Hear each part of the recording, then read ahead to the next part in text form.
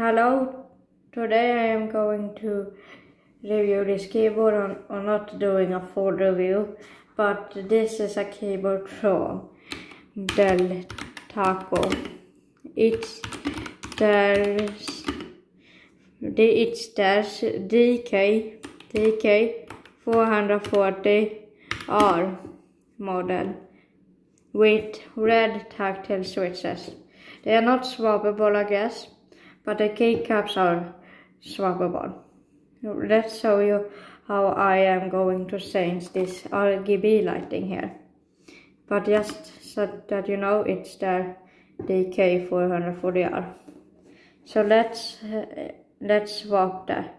You click this button N and then Control if you want to swap it. The settings, and if you want to swap these colors, I think you can't swap this color on this setting, but on this setting I think you can swap the colors, like only red, only green, only blue, only green is yellow, only purple, and blue and white. You got a deal though. You got a good deal on this keyboard. With this, it's a very good deal. They cost me like 90 euros. Not 90 euros, it's the full price, but I got it for about 40-50 euros. Let's show you the settings for